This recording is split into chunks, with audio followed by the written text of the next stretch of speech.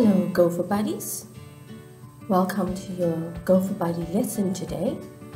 Last week we learned a new song about how we can show God that we love Him. Can you all try to sing it with me? Remember to sing the tune to Mary Had a Little Lamb. And the hand motions. When we sing the word I, we point to ourselves. When we sing the word God, we point up. And when we sing others, we point to others in the room. Are you ready? I can show that I love God, I love God, I love God. I can show that I love God by loving others. God showed us His love by sending His Son Jesus to die on the cross to pay the price for our sins. We can show God that we love Him by showing love to other people. But what if other people are not showing love to us? What if the other people are mean and do unkind things to us? Do we still need to love those people? I'm going to open my Bible, God's Word, to the book of Matthew, chapter 5, so we can find out the answers to those questions.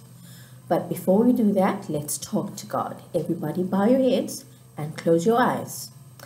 Dear Lord, help our children to understand your lesson from your word, the Bible, and to have good listening ears.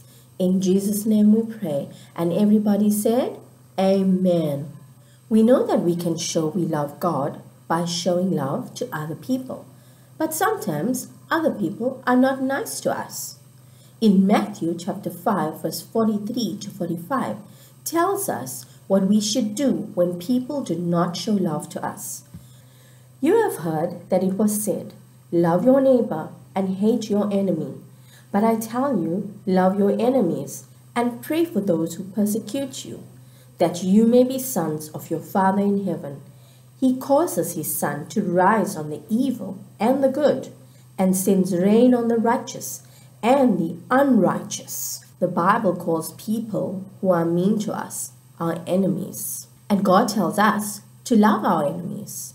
Wow, that is not always easy to do. God knows that it is not easy to love people who aren't nice to you. That's why He says in verse 44 to pray for our enemies. As you pray for your enemies, God will help you love them.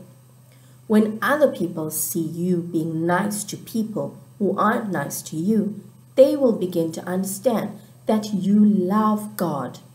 Not only can God help you love your enemies, but your friends can help you remember to obey God's instructions and show love to other people, no matter how they treat you. Have you ever been to a sports game and heard the crowd cheer on the players? They might say things like, "Go team, go!" We are going to learn a cheer that will help us remember to show God's love to others, even those who do not love us. Watch carefully while I do the cheer. Hooray! God wants me to show love. Let's use the cheer to remind us to show love to people, even when people do not show love to us. Listen carefully as I read some stories so you can help me make the right choice. Get ready to do your cheer. You are at the playground and someone pushes you. Showing love means that you should not push back. Maybe it would be best just to go and play somewhere else. Let's do our cheer. Hooray! God wants me to show love. Someone at daycare makes fun of you and calls you a name. Showing love means that you should not use angry words. Don't make fun and start calling them names either. Let's do our cheer. Hooray! God wants me to show love. You are with a group of children. They are all playing together and won't let you play with them. Showing love means that you should not leave people out. Perhaps you should look around and see if someone else needs a buddy to play with them. Let's do our cheer. Hooray! God wants me to show love. You are playing at someone's house and they take the toy you've been playing with. Showing love means that you should not yell or grab the toy back. Let's do our cheer. Hooray! God wants me to show love. God has told us to show love to other people. God has told us that we should even love people who do not love us. God wants you to love people even when they are mean and do unkind things to you. God knows that it is not easy to love people who aren't nice to you. That's why you need to pray and ask God to help you. Remember, when people see you loving someone who is mean to you, they will begin to understand that you love God. You also need to cheer others on to remember to follow God and love people no matter how they treat you. Let's do the cheer one more time to help us remember to make the right choice.